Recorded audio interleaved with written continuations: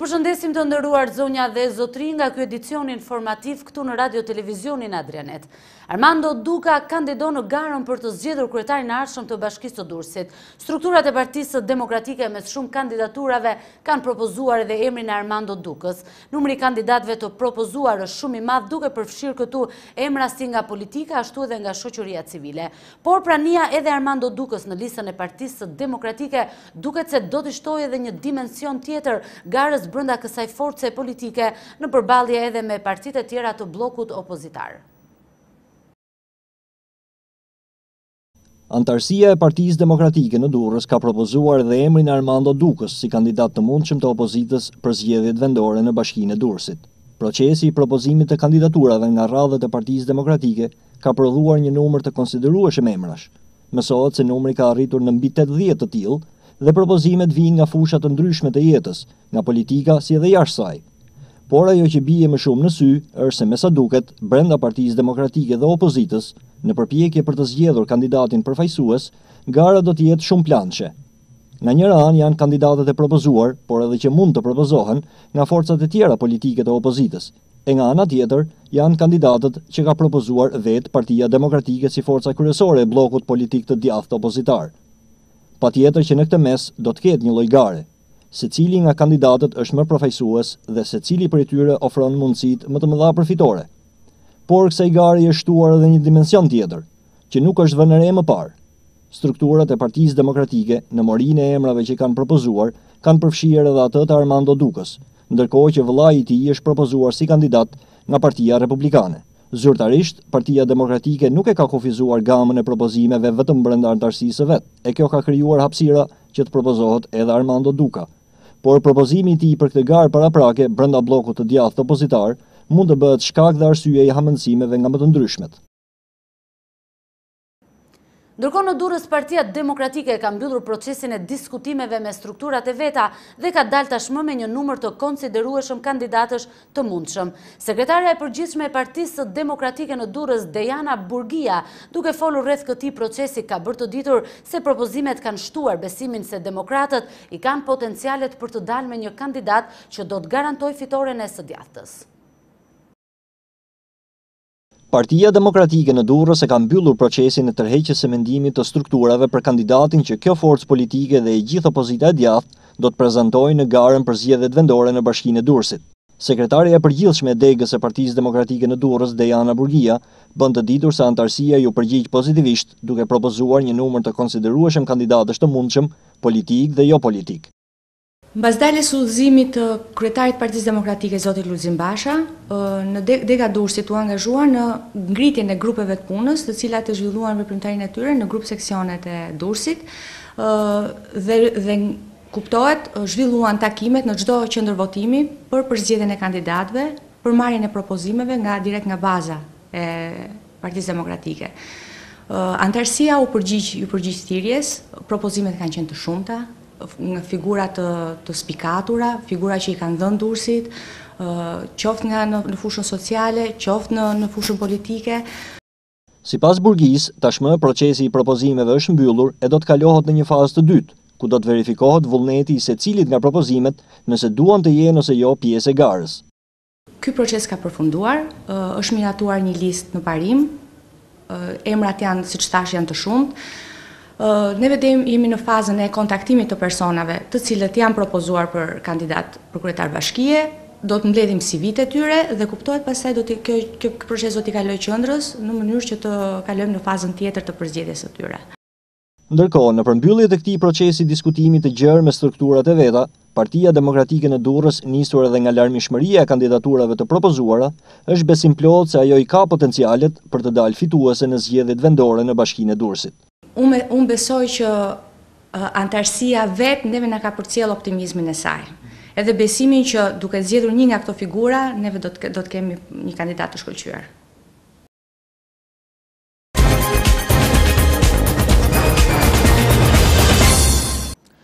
Problemet dhe shqetësimet e ndryshme me cilat përballen fëmijët kanë qenë sot teme diskutimeve në takimin që Parlamenti i Fëmijëve të Durrësit pati me prefektin e Qarkut. Takimi është vlerësuar shumë pasi ka sjellë në qendër të vëmendjes këndvështrimin e fëmijëve mbi sfidat e së ardhmes. Në këtë takim prefekti i Qarkut të Durrësit shoqëroi edhe nga drejtues të institucioneve të tjera shtetërore në nivel rajonal. Me kërkesë të Parlamentit të Fëmijëve, prefekti i Qarkut Durrës, Roland Xherilaj, ka pritur një takim të veçantë pune, një përfaqësi të këtij parlamenti për të dëgjuar dhe diskutuar me ta problemet të cilat shqetësojnë sot komunitetin e nxënësve në shkollat e qytetit të Durrësit. Këta fëmijë përfaqësojnë në një farë mënyrë të ardhmen e këtij qyteti, janë bërë ziri dhe kërkesat e tyre në një farë mënyrë janë parashtruar si ide e tyre për një qytet më të mirë, për kushte më të mira në shkollë, për plotësimin e të drejtave të tyre dhe në një farë mënyrë edhe të fëmijëve të tyre më vonë. Dhe duke paraqitur këto probleme që shqetësojnë çdo fëmijë, ata janë zëri të gjithë fëmijëve në shkolla. Të pranishëm në këtë takim ishin dhe drejtues të disa institucioneve në Qark, Drejtoria e Policisë, Shëndeti Publik, Ndërmarrja e Shërbimit Komunal e tjerë. Takimi nisi si bisedë e lirë, ku disa prej nxënësve ngritën disa probleme dhe shqetësime të ndryshme, të lidhura ngushtë me edukimin dhe të drejtat e tyre. Nga ana e tij, prefekti i Qarkut, Roland Xherilaj, e vlerësoi maksimalisht këtë takim, duke u shprehur se i shërben njohjes më nga afër të gjithçkaje që ka të bëjë me të sotmen dhe të ardhmen e fëmijëve. Është rast shumë i bukur, shumë i pëlqyeshëm që me nxënësit, me fëmijët, me ata që përpiqemi që të gjithë në detyrat që kemi, të bëjmë më të mira, bëjmë një takim ballafaqus për të njohur problemet e njëri tjetrit. Ose më tepër për të dëgjuar opinionin tuaj rreth atyre kërkesave që kanë të bëjnë me drejtat tuaja. Në këto kushte dhe ne në detyrat që kemi kemi vëmendjen e duhur që të gjitha institucionet të ngritura të zbatojnë mirë të gjitha detyrimet që kanë të bëjnë me realizimin e drejtave tuaja. Në këto kushte dhe sot, për të bërë atë ballafaqimin e mirë me ju, për të dëgjuar me vëmendje, për të dhënë përgjigje atyre që kemi mundësi të janë përgjigje dhe për të marrë përsipër të ju kthejmë përgjigjen, masi të analizojmë saktësisht problemet që ju do ngrini sot. Jeta parlamentare e fëmijëve të qytetit të Durrësit pranë qendrës kulturore të fëmijëve i ka fillimet e saj në nëntor të vitit 2002. Krijimi i këtij parlamenti erdhi si domosdoshmëri për një sensibilizim më të madh të komunitetit apo qeverisjes vendore për të qenë më afër zgjidhjes së problemeve që shqetësojnë fëmijët tanë. Organi drejtues i parlamentit të fëmijëve përbëhet nga 20 nxënës, drejtues të qeverive të nxënësve në shkollat e tyre.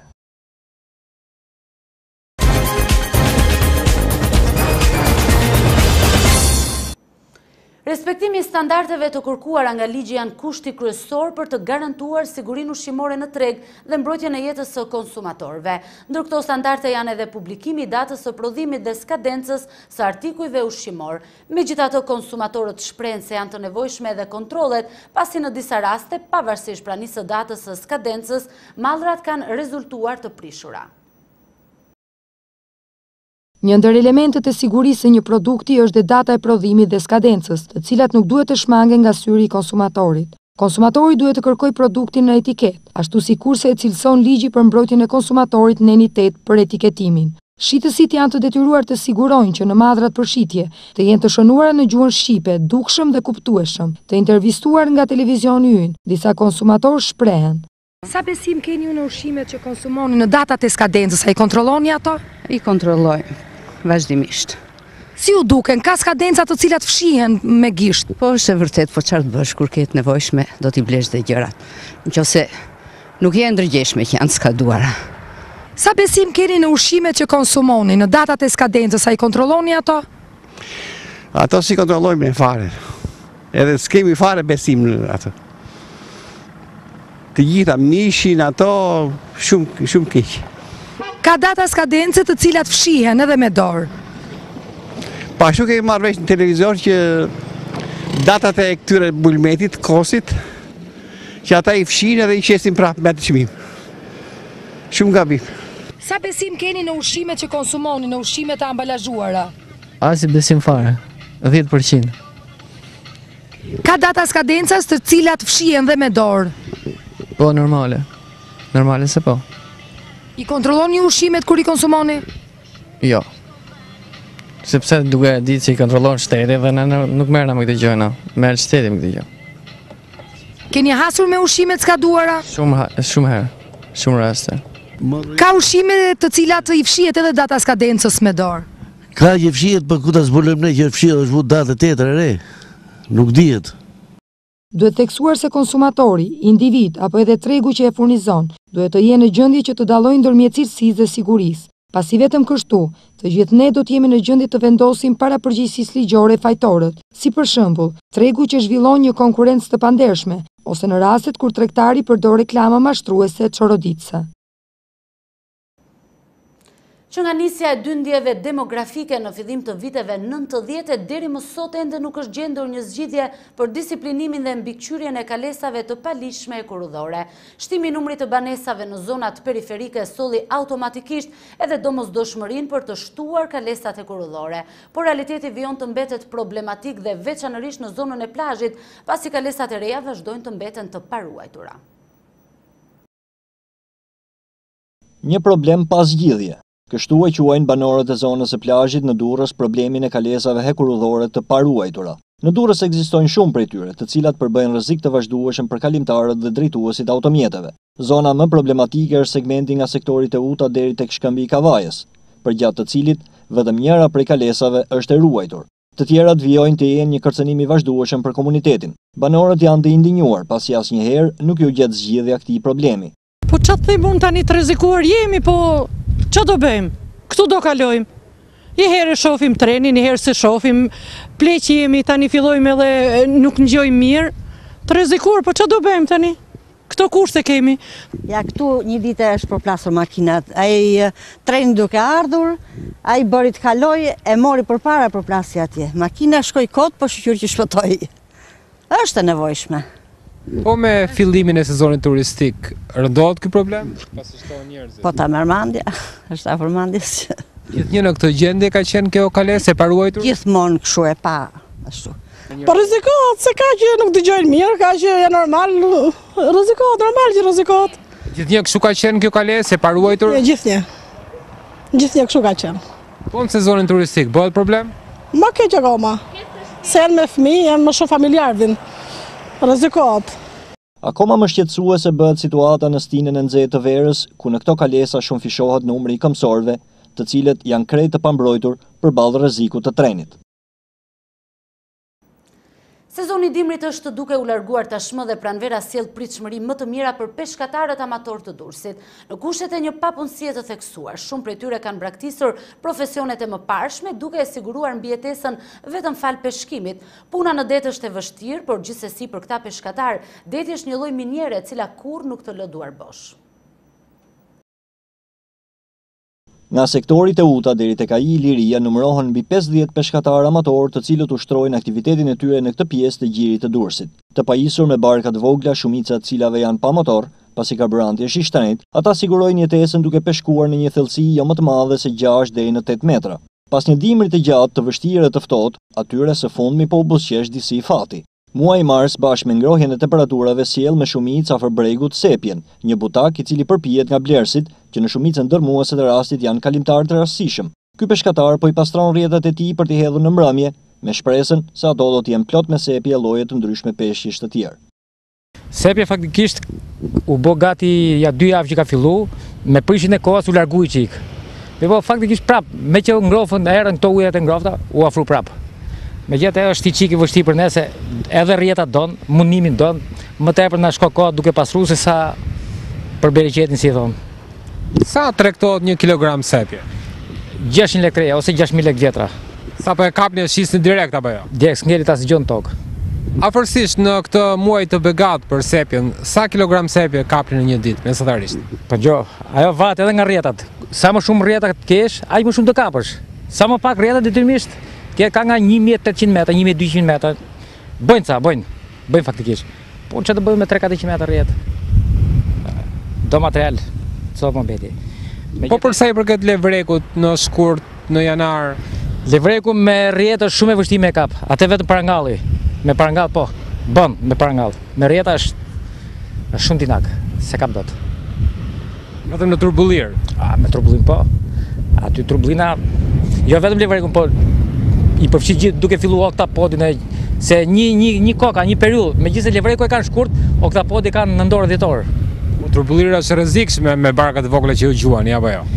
E rrezikshme, por ne veriu nuk na prish punë fare.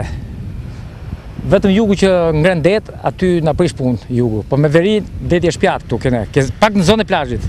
Nësa nga krau tjetër, ane nga Bishpalla, nga Derdhe e Rzent, ane është e rrezikshme veriu. Sa e vështirë është ta sigurosh jetesën me peshkim amator? Sa e vështirë. Mundim donë, vështirësi ka sa dush. Se si koha mirë, si koha keqe, e detyruar do punosh. Sepse shteti s'na ka mbështet fare, faktikisht. Kaloi qeveria parë, nuk pyetën fare, vetëm sezone votimeve që vinë ato, atëherë bon gjallë si shtet, si pushtet lokale vendore që të mund. Po s'dun t'ja dim fare, ke apo s'keti. Për peshkatarët amator, të cilët gjuajnë me barka të vogla, pranvera, vera dhe vjeshta janë muajt më të mirë, pasi peshku afrohet në breg e deti është më miqësor se sa në dimër.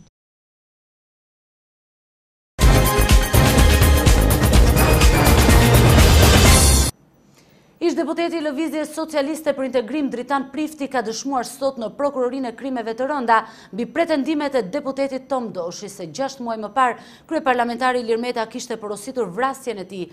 Pas dëshmisë së dhënë Prifti nuk ka fshehur as pak armiqsinë e tij me Metën, teksa ka deklaruar për mediat se qeveritarët tanë jo vetëm vjedhin, abuzojnë me taksat dhe fondet e njerëzve, por tashmë kanë marrë përsipër të vrasin dhe asgjësojnë deputet.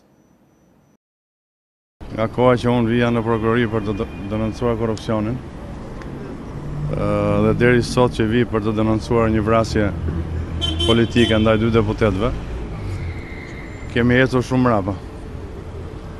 Qeveritarët tanë jo vetëm vjedhin, abuzojnë me taksat dhe fondet e njerëzve, por tashmë kanë marrë përsipër të asgjësojnë dhe të vrasin deputet. Ilir Meta është përpjekur shumë kohët e fundit të më përfshi mua në këtë histori, pavarësisht se unë jam informuar për këtë histori nga muaj tetor, shumë kohë mbrapa se ai kishte informuar autoritetet e shtetit. Është përpjekur shumë kohët e fundit të përmend aktivitetet e mia në biznesin privat, jo pularia e krimit, jo vezët e krimit. Sigurisht janë të gjitha manovra për të drejtuar vëmendjen e medias dhe të opinionit në histori të tjera dhe jo tek një vërtet e frikshme që ky person ka porositur vrasjen e 2 deputetëve të Kuvendit të Shqipërisë. Çfarë konkretisht zoti Meta ju implikon në këtë histori? Nëse zoti Meta kërkon dhe vazhdon të më implikoj, unë kam 2 vjet që në fakt nuk jam aktiv në jetën politike, por me sa duket, po vjen koha që të rikthehem përsëri në politik, sepse sipas jush ka patur një komplot ndaj zotit Tom Doshi për vrasjen? Në këtë vend po ndodhin gjëra të çuditshme. Ka pasur një komplot ndaj zotit Tom Doshi, ka pasur një skenar të mirë menduar për të vrarë deputetin Tom Doshi,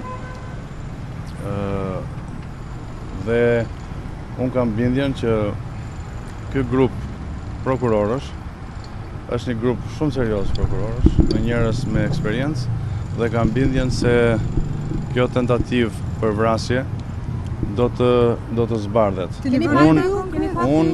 Unë po ju them që unë nuk jam Mark Frogu. Unë erdha këtu dhe kam deklaruar plotësisht të vërtetën, të gjitha gjërat që unë kam pas dieni dhe që i di. Nuk më tremb asnjë lloj presioni dhe asnjë lloj denoncimi dhe asnjë lloj kërcënimi që mund të bëjë Ilir Meta apo njerëzit pranë tij për të shtremëruar të vërtetën.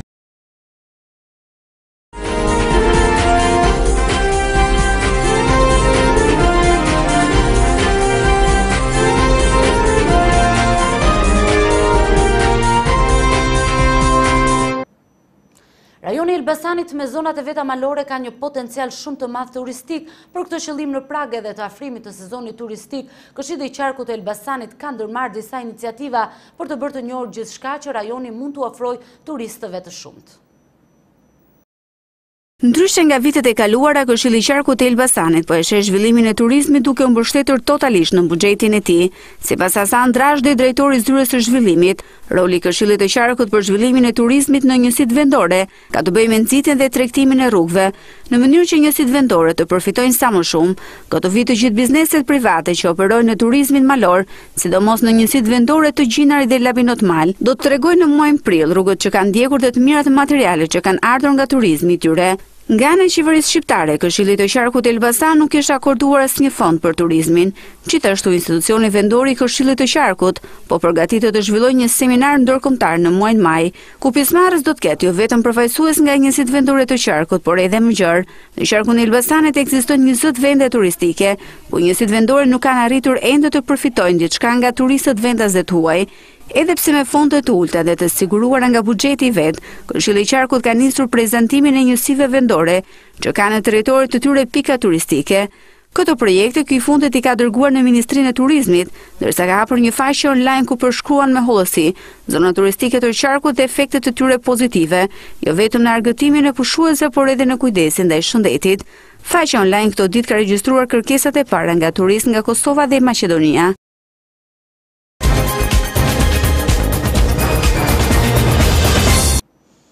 Kuvendi i Kosovës ka vendosur t'i dërgojnë në gjykatën kushtetuese 2 ndryshimet që duhet i bëhen kushtetutës së Kosovës me qëllim që të krijohet gjykata e veçantë për shqyrtimin e akuzave për krime lufte. Pesha miratimit të ndryshimeve kushtetuese që do të mundësojnë formimin e gjykatës për hetimin e veprimtarisë së ish ushtrisë çlirimtare të Kosovës është shumë e madhe dhe asnjë prej partive politike nuk është e gatshme ta marrë përsipër atë. Për këtë arsye, deputetët kanë kërkuar një opinion paraprak të gjykatës kushtetuese. Kadri Veseli, kryetari i Kuvendit të Kosovës, ka deklaruar se pavarësisht dëshirave të shumë njerëzve, përfshirë edhe të atij vet, gjykata e veçantë do të themelohet. Kjo gjykatë, e cila do të qëndrojë mbi sistemin gjyqësor të Kosovës, do të shqyrtojë dyshimet dhe akuzat për krime lufte të kryera nga ish-ushtria çlirimtare e Kosovës. Për këtë arsye, reagimet kundër ngritjes së saj kanë qenë të forta e askush nuk do të marrë përsipër mbi vete koston e të qenurit pro saj. Vetë Kadri Veseli ka qenë njëri prej figurave kryesore në luftën e ushtrisë çlirimtare të Kosovës. Por siç e ka pranuar edhe ai vet, Kosova do të përmbush detyrimet e marra para komunitetit ndërkombëtar. Vetë Veseli gjatë mbledhjes së kryesisë së Kuvendit të Kosovës ka deklaruar se para se ndryshimet kushtetuese të kalojnë në seancë plenare për miratim, do t'i kërkohet mendim gjykatës kushtetuese. Kryetari i Kuvendit të Kosovës në mbledhjen e kryesisë tha se qeveria kishte dërguar projekt ligjin për disa ndryshime në kushtetutë, ndryshime këto të nevojshme që të mos pengohet krijimi i gjykatës së veçantë. Por njëkohësisht Veseli ka bërë të ditur se amendamentet do t'i përcillen gjykatës kushtetuese për të parë nëse janë apo jo në harmoni me Kushtetutën e Kosovës. Tashmë dihet se ndryshimet kushtetuese do të miratohen, por gjasat janë se asnjë forcë politike nuk do të marrë mbi vete koston e miratimit të tyre.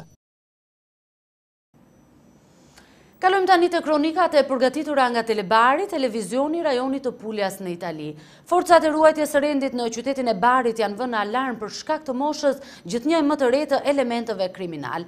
Ditët e fundit një grup adoleshentësh 16 vjeçar janë vënë pranga pasi kishin kryer disa grabitje të personave të moshuar. Niveli i lartë i dhunës që ata tregojnë gjatë kryerjes së një vepre penale ka bërë që kjo tendencë e re e kriminalitetit të shihet me shumë përparësi. Një i moshuar invalid i cili jetonte vetëm në qytetin e Barit është bërë 4 herë radhazi objekt i dhunës dhe grabitjeve nga një grup të rinj. Por askush nuk e kishte menduar se ata do të ishin të gjithë jo më shumë se 16 vjeç. Historia e grabitjeve nisi që në muajin nëntor të vitit e kaluar e përsëritej rregullisht. 4 të rinj sulmonin gjithnjë të maskuar dhe identifikimi i tyre ishte i vështirë. Por forcat e ruajtjes së rendit pasi kuptuan dinamikën dhe lëvizjen e tyre, arritën deri tek personat e dyshuar. Ata u arrestuan, por mosha e tyre ka detyruar karabinierët që t'i izolojnë jo në burg, por në mjediset e një shkolle riedukimi. Ndërkohë, planifikimi, gjaktësia dhe dhuna me të cilën ata kryenin grabitjet nuk janë as pak tregues të faktit se ata ishin vetëm adoleshent.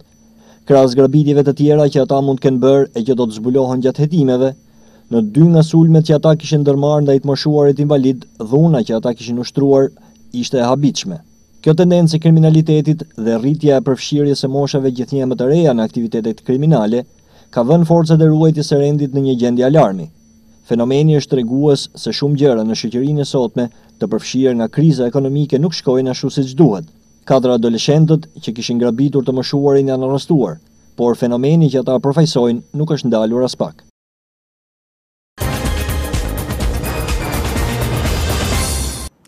Bashkimi Evropian I ka dhënë një paralajmërim të fortë Greqisë sa I përket planit të saj të reformave për daljen nga kriza. Ministrat e financave të Eurozonës janë shprehur se rruga e reformave duhet të përshpejtohet, sepse Greqia po humbet kohë. Të njëjtin mendim ka ndarë edhe kancelaria gjermane Angela Merkel, e cila ka theksuar se është e pakënaqur me arritjet e deritanishme të Athinës.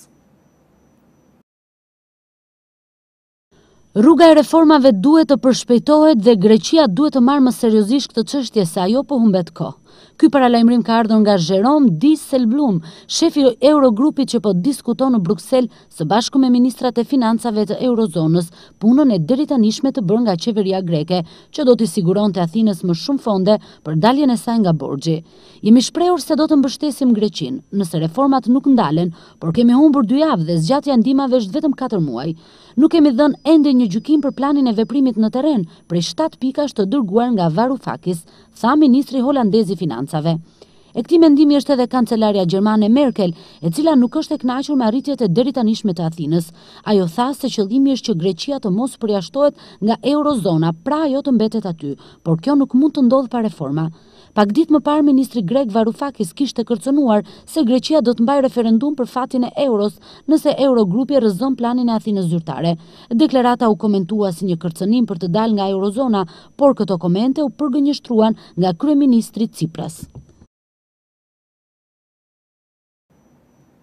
Presidenti I Ukrainës Petro Poroshenko ka bërë me dije se edhe forcat qeveritare kanë tërhequr pjesën më të madhe të raketave dhe sistemeve të rënda të artillerisë. Kjo ka ndodhur pasi edhe rebelët prorus kishin hequr një pjesë të rëndësishme të armatimeve të rënda nga vija e frontit të luftës. Tani duket se të dyja palët janë përgjigjur kushteve kryesore të marrëveshjes së armëpushimit që u arrit në Minsk të Bielorusisë, që prej fillimit të konfliktit armatosur në Ukrainë të paktën 6.000 persona mendohet se kanë humbur jetën. Marrëveshja e armëpushimit në Ukrainë po sjell rezultatet e saj të para. Ka qenë vetë presidenti I Ukrainës Petro Poroshenko I cili tha se kryengritësit pro-rus kanë tërhequr një pjesë të rëndësishme të armatimeve të rënda nga vija e frontit, siç parashikohet në marrëveshjen e armëpushimit arritur në Minsk të Bielorusisë. Poroshenko ka folur në një televizion ukrainas duke thënë se edhe forcat qeveritare ukrainase kanë bërë të njëjtën gjë duke tërhequr gjithashtu pjesën më të madhe të raketave dhe sistemeve të rënda të artillerisë 3 ditë më parë. Poroshenko akuzoi rebelët se nuk po zbatonin marrëveshjen, por të hënën ai tha se rebelët kanë tërhequr pjesën më të madhe të armatimeve, të njëjtën gjë ka bërë edhe ushtria ukrainase. Gjithashtu ai bëri me dije se që prej 15 marsit kur armëpushimi hyri në fuqi, janë vrarë 64 ushtarë ukrainas, ndërsa 1546 trupa ushtarake janë vrarë që prej fillimit të kryengritjes. Duket se marrëveshja e ndërmjetësuar nga europianët dhe nënshkruar në Minsk muajin e kaluar duket se po qëndron, pavarësisht të disa shkeljeve sporadike.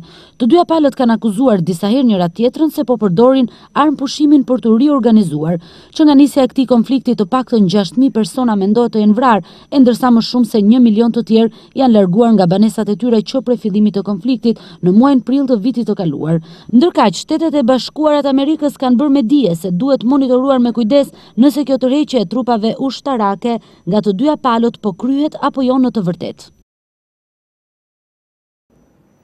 Edicioni informativ në radio televizionin Adrianet përfundon këtu të nderuar teleshikues. Për më tepër ju mund të drejtoheni edhe faqes sonë në internet adrianet.tv, ku mund të informoheni mbi të gjitha zhvillimet e ditës. Për çdo problem social që keni në komunitetin ku banoni, kontaktoni në numrin tonë të telefonit 052 901 224. Faleminderit që na ndoqët, bashkë mirupafshim.